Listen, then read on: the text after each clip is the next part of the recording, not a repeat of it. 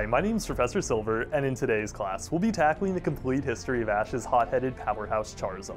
We'll leave no stone unturned as we deep dive into his legendary battles, heart-wrenching storylines, and iconic character growth. This video is brought to you by Skillshare. Prior to Charizard's debut as a Charmander in the episode Charmander the Stray Pokemon, he belonged to a wicked trainer named Damian who thought him the weakest Pokemon alive. No matter how badly Damian mistreated the poor fire type, Charmander loved him, followed him everywhere, and desperately sought his approval. While Charmander would have moved heaven and earth at the request of his trainer, his efforts were never enough as Damian only cared about strength, power, and showboating. Following one too many losses, Damian abandoned him on a rock in the woods and falsely promised he'd soon return. The Pokemon was unfortunately too naive to question Damian's intentions and stayed on the rock for many hours, possibly days, with no concern for his health or safety. By the time Ash stumbled onto him, Charmander had grown sickly and near death. His condition so mortified Ash that he twice tried to catch him in order to rush him to a Poke Center. Much to Ash's chagrin, however, Charmander stubbornly refused both attempts. It pained Ash to leave him behind, but he felt there was nothing more he could do for Charmander after Pikachu explained he already had an owner and wanted to wait for the owner's return. It wasn't until Ash overheard Damian brag about ditching him that he realized the fire type had no one who cared for him and no one who would rescue him from an impending storm. The revelation not only upset Ash, but also Brock. Since Damian refused Brock's request that he save Charmander and washed his hands of the Pokemon's plight, Ash, Brock, and Misty conducted the rescue in his stead. They rushed to Charmander's aid, saved him from a wild Spearow, shielded his tail, and ferried him to Nurse Joy, all because they truly cared for him and believed that if his flame ever extinguished, his life would perish. Joy worked all throughout the night to keep his tail ablaze, but he escaped the next day anyway, as he couldn't fathom the notion that Damian had actually abandoned him. While en route to his rock, Charmander crossed paths with Team Rocket, discovered their theft of Pikachu, demanded they return the electric type to his owner, and roasted the trio with Flamethrower. Beyond amazing Ash, his display of power also impressed Damian, who watched from afar. Because of the showing, Damian asked that he rejoin his team.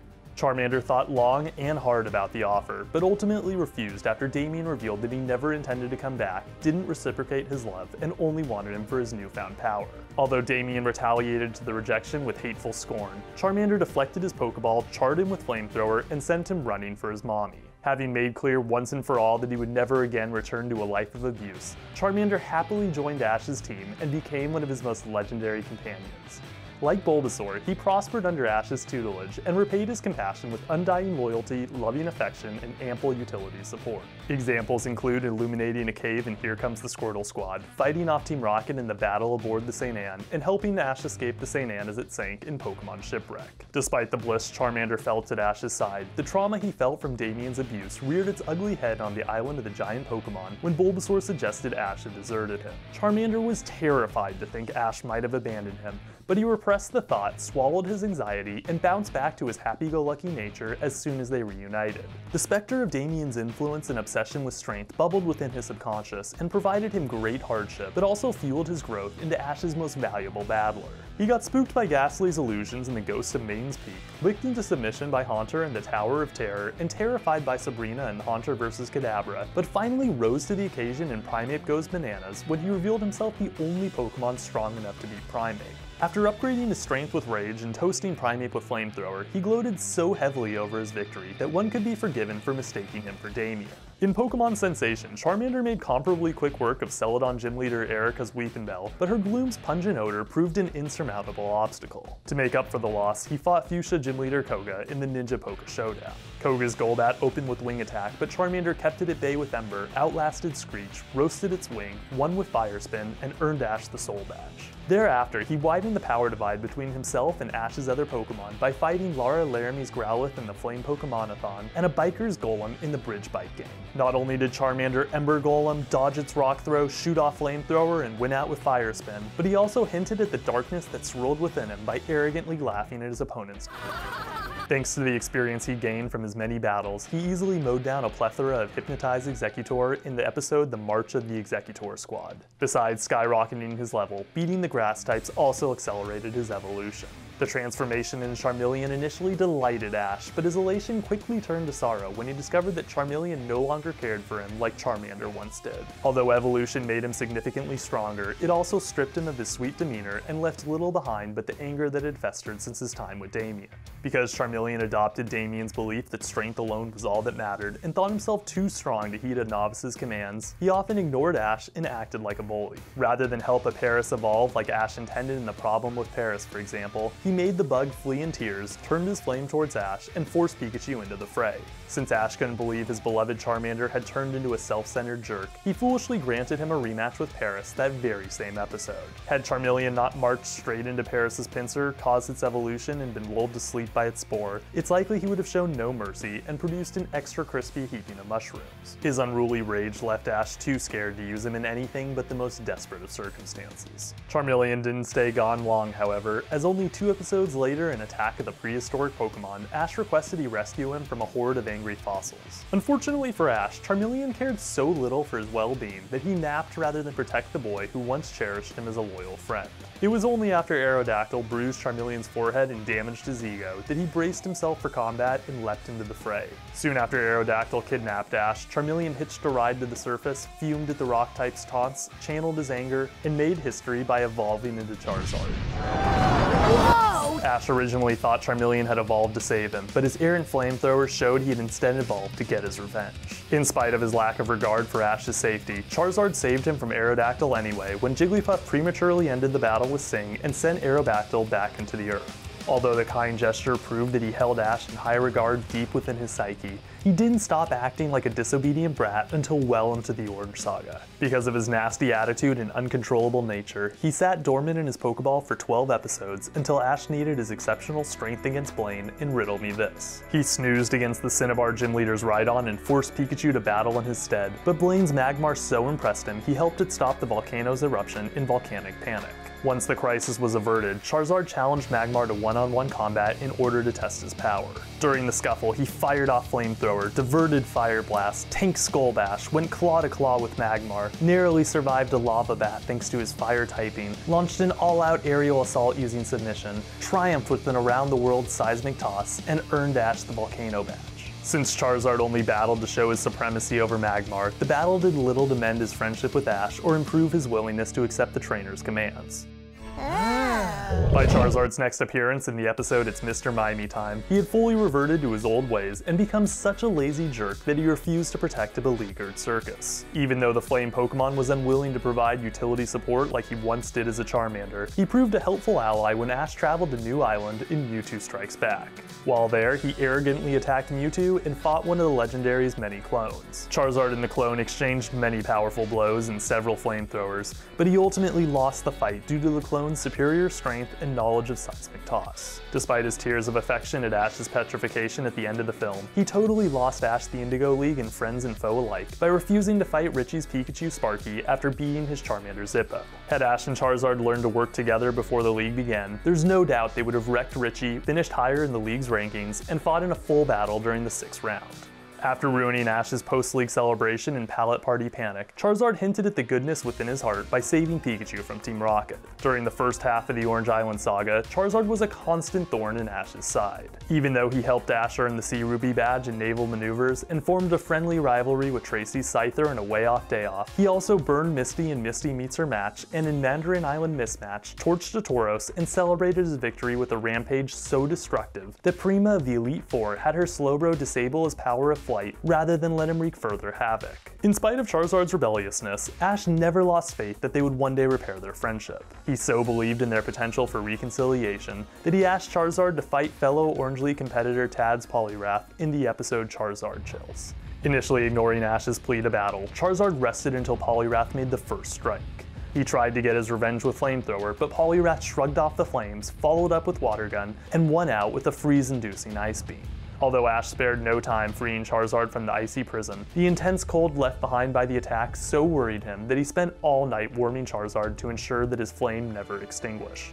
By not dwelling on Charizard's loss and only caring about his recovery, Ash proved to him once and for all that he would never abandon him and would love him no matter his strength. The next day, he made a full recovery, stopped dwelling on his past with Damian, pledged to Ash his undying loyalty, and finally accepted him as his trainer. Immediately after reconciling with Ash, Charizard teamed up with his old friend, vanquished Team Rocket, learned Dragon Rage, and impressed Tad just enough that he granted a rematch.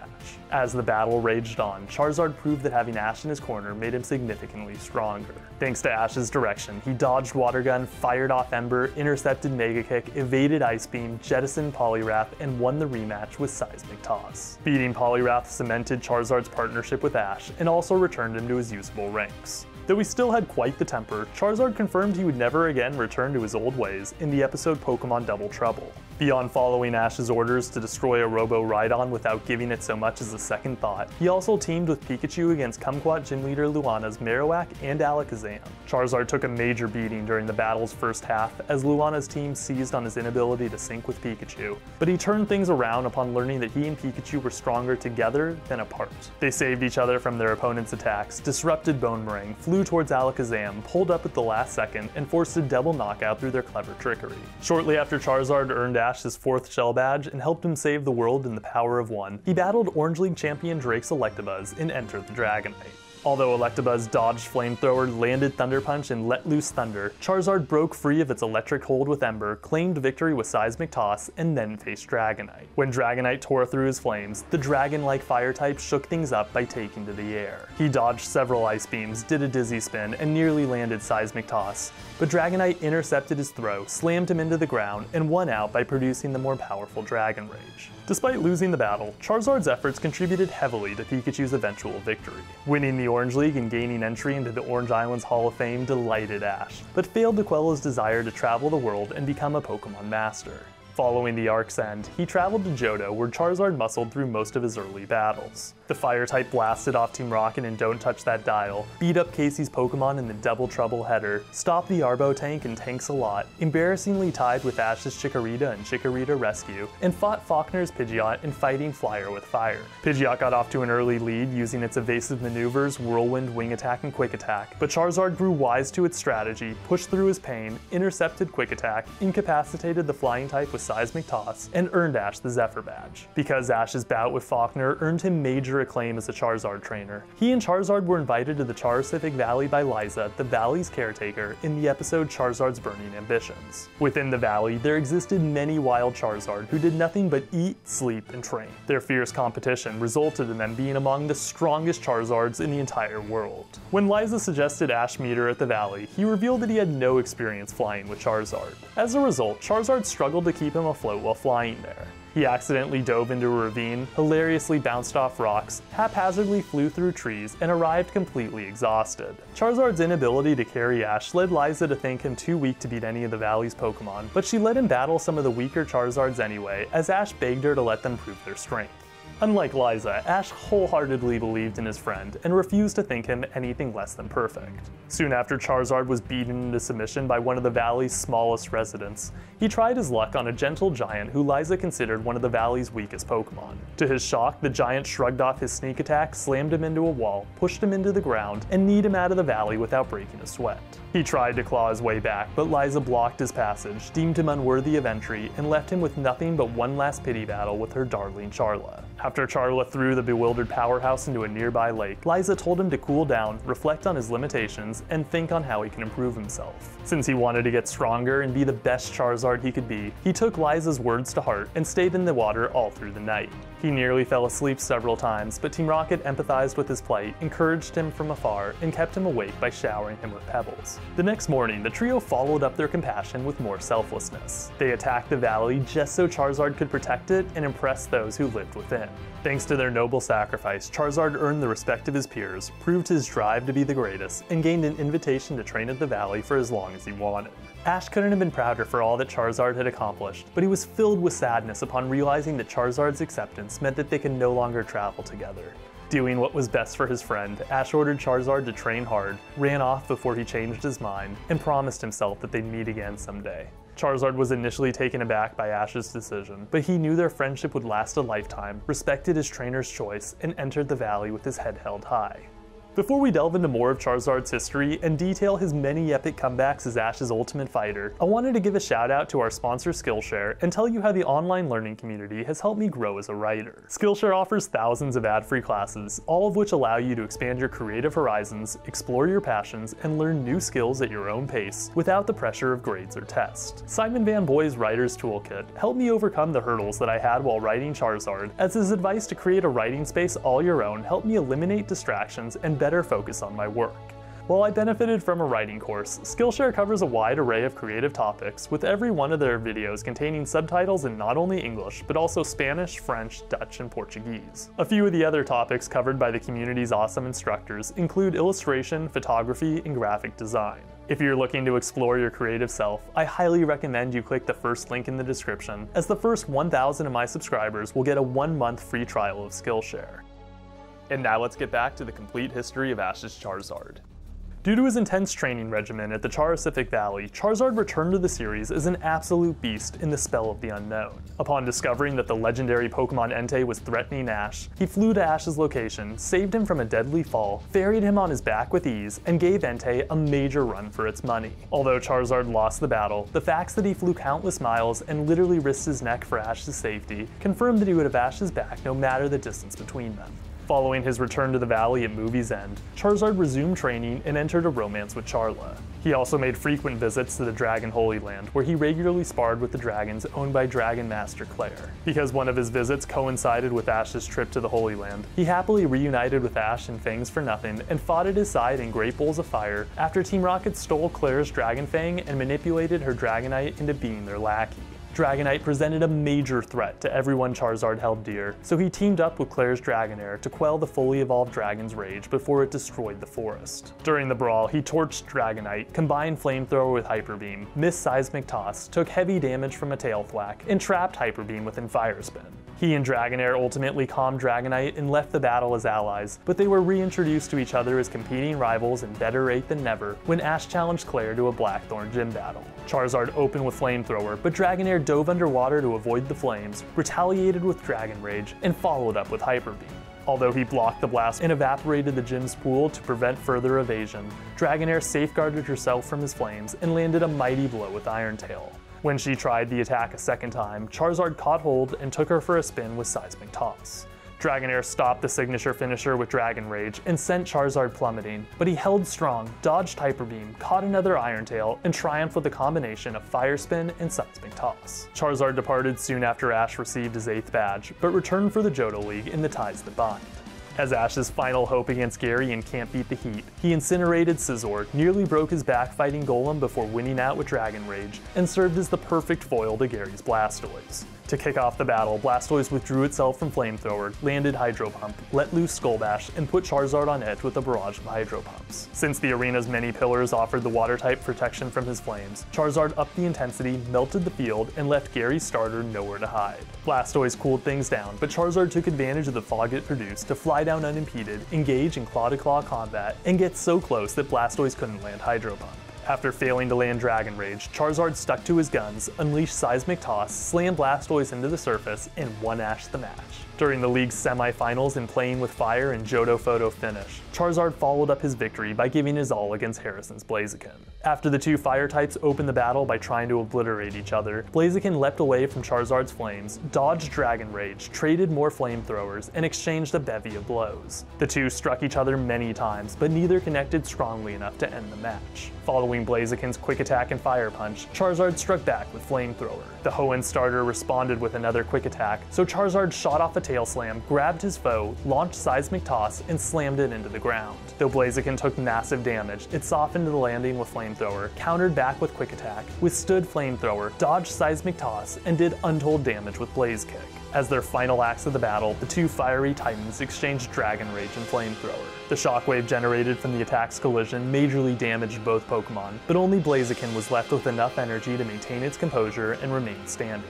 Right as Charizard was about to mount his comeback, he collapsed in defeat, making Harrison the victor. Despite Charizard's losing Ash a second league, his performance totally redeemed his lackluster showing in the Indigo Saga, and forever enshrined him as one of Ash's most powerful Pokemon. Thereafter, Charizard continued his training while Ash traveled through Hoenn. He was referenced several times throughout the saga, but never physically appeared. Examples include Max chiding Ash in There's No Place Like Hoenn for losing to Blaziken, and Ash saying in Like Meowth to a Flame that Charizard's use at the Hoenn League would be unfair to his present team. Though he missed out on the league, Charizard flew out to the Battle Factory in Numero Uno Articuno so that Ash could stand a chance in his battle against Frontier Brain Nolan's Articuno in the Symbol Life. Charizard proved himself the stronger of the two by overpowering Ice Beam, but Articuno evened up the score by dodging Flamethrower and using a mist-fueled Sideswipe. After Articuno tanked Dragon Breath, it shot off Ice Beam, evaded Flamethrower, landed Steel Wing, sowed havoc with Water Pulse, froze Charizard's wing, and landed Water Pulse-powered Ice Shards. Since Articuno's ice severely hindered Charizard's flying, he warmed himself with Overheat, an attack he learned at the Valley. Although Articuno blocked the special projectile and retaliated with Steel Wing, Charizard one-ashed the Knowledge Symbol anyway as he caught the bird's wings and landed a brutal Seismic Toss. Charizard delighted Ash by becoming the first of his Pokemon to beat a legendary, but he left for the Valley at episode's end, likely because he felt compelled to continue his training. Later on in that same saga, Charizard returned for Ash's Frontier battle with Brandon in gathering the Gang of Four. Before the battle started, Charizard reunited with his old friends, settled a few arguments, revealed his knowledge of Steel Wing, and helped Ash rediscover his passion for battling. In the battle itself, Ash switched things up by using Charizard as his opening act rather than as his finisher. Brandon's Dusclops opened the match by blocking Flamethrower and preempting Steel Wing, but Charizard remained strong and scored a direct hit with Dragon Breath. The Dragon-type attack did considerable damage, but it also helped Brandon realize that he'd lose the match if he relied on firepower alone. As a result, he ordered Dusclops to use Mean Look, tank Steel Wing, and activate Confuse Ray. Because the confusion wrought by Dusclops left Charizard totally impaired and Mean Look made him unable to return to his Pokeball, he was left vulnerable to the Ghost-type Shadow Punch and Will-O-Wisp. Soon after Ash revitalized Charizard's Warrior Heart and helped him regain control of his faculties, the starter sought his revenge with Dragon Breath, withstood Will-O-Wisp, and landed Steel Wing. Unfortunately, before Charizard could claim victory, Ash committed one of his most egregious sins in the entire series and commanded him to use Seismic Toss, not realizing that fighting-type attacks were useless on Ghost. Thanks to Ash's ignorance, he missed the attack and fell to a gut-wrenching Shadow Punch. Despite the loss, Ash won the battle anyway and entered the Battle Frontier Hall of Fame thanks to Pikachu. Charizard didn't appear at all in Diamond and Pearl, but he returned in the Black and White episode Fires of a Red Hot Reunion shortly after Ash lost the Unova League and visited a Kanto-themed festival. Seeing a Charmander at the festival made him nostalgic, so he recapped Charizard's origin story to his friends and invited him to rejoin his team. As is usual for Charizard, his joyous reunion with Ash was immediately met with an epic battle. Because Iris's Dragonite shared his goal of being the strongest, the two instantly caught each other's eyes, connected as rivals, and vented their aggression against each other on the battlefield. Proving himself forever the king, Charizard traded Flamethrowers with Dragonite, jetted through the sky, blocked Thunder Punch, slashed through Dragon Rush, and sent Dragonite plummeting with Dragon Tail. Even though N ended the battle prematurely because he believed Charizard and Dragonite had gained each other's respect, I can't imagine Charizard losing if the battle had continued. The two clashed a second time in Team Plasma's Pokemon Manipulation when Team Plasma mind-controlled Dragonite, but they ultimately grew into the best of friends. Together, they went on scouting missions, blasted off Exploud, flew into rocks, rescued Mewtwo, and palled around with Claire's Dragonite when Claire returned to the series in Pokemon of a different color. Besides Iris's Dragonite, Charizard also formed tight friendship with Ash's Unova team. In Team Plasma and the Awakening Ceremony, Charizard helped them tunnel Ash to freedom and led them in their defense of Ash against the evil organization's many Pokemon. While Charizard befriended all of the Gen 5ers, he developed a special brotherly bond with Pignite. It's not explicitly confirmed why they had such a special relationship, but I imagine it's because they share fiery hearts, traumatic past, a passion for battling, and a love for setting Ash ablaze. Besides fighting Dragonite and mentoring Pignite, Charizard spent much of his time in the saga fighting off opponents that threatened his friends. In defense of his beloved trainer, he torched James's Amoonguss in Best Wishes Until We Meet Again, and clobbered a wild Ninetales in Mystery on a Deserted Island. During the battle with Ninetales, Charizard tanked Energy Ball, missed Dragon Tail, dodged Flamethrower, slashed through Double Team, and triumphed with Dragon Tail. Ash and Charizard had a wonderful time traveling together, but their Decalore adventure ended in The Dream Continues when Ash returned to Oak's lab, left his team with Oak, and departed for Kalos. Prior to Ash's departure, Charizard blasted off Team Rocket and bid him a heartfelt farewell, signifying that they'd always be the best of friends no matter the distance between them. Charizard opted to stay at the lab rather than return to the Valley, but his cameo and journeys confirm that he keeps his skill as a battler sharp by training with Infernape and Ash's other reserves. Given Charizard's excitement at seeing Ash in their latest reunion, and his reputation as one of the most powerful battlers the anime has ever seen, I would be highly surprised if he didn't make a comeback for the Masters 8. Charizard won against Damian, Ash's Primeape, Erica's Weepinbell, Koga's Golbat, Chopper's Golem, Wild Exeggutor, Cassandra's Paras, Blaine's Magmar, Richie's Charmander, a Tauros, Tad's Poliwrath, Luana's Marowak, Luana's Alakazam, Drake's Electabuzz, James's Weezing, James's Victeebel, Jesse's Arbok, Jesse's Lickitung, Casey's Pidgey, Casey's Rattata, Casey's Chikorita, Faulkner's Pidgeot, Claire's Dragonair, Gary's Scizor, Gary's Golem, Gary's Blastoise, Nolan's Articuno, James's Amoonguss, a Wild Exploud, and Wild Ninetales. He lost to Erica's Gloom, Ash's Pikachu, Cassandra's Paras, Mewtwo's Charizard, Tad's Poliwrath, Drake's Dragonite, Charizard Charizards, Entei, Harrison's Blaziken, and Brandon's Dusclops. His one and only tie was with Ash's Chikorita. Over the course of the series, Charizard used Ember, Leer, Tackle, Flamethrower, Rage, Skull Bash, Fire Spin, Submission, Seismic Toss, Mega Punch, Dragon Rage, Takedown, Dragon Breath, Overheat, Steel Wing, Wing Attack, Slash, and Dragon Tail. Greninja may rival Charizard as Ash's MVP, but Charizard will forever be his original ace. He's a walking tank whose firepower is nothing short of amazing. By earning Charizard's trust, Ash forever established himself as a skilled trainer worthy of any competitor. What makes Charizard's narrative growth so impactful is that he forced Ash to become a better trainer and understand that Pokemon are living, breathing things whose trauma can hinder their development. Because Charizard played such a huge role in Ash's evolution, I sincerely hope the writers respect his legacy and give him a place on Ash's team when he enters the final stages of the World Coronation Series. And with that, class is adjourned. I'd like to extend a special thanks to both Skillshare and the channel's patrons, as their support has made the continued growth of the channel all the more possible. If you'd like to watch classes early, have your name appear on screen when I soon cover Greninja, and get access to other exclusive perks, make sure to sign up via the link in the description. For additional extra credit, like, comment, subscribe, and hit the bell so you're never late. Until next time, catch you later.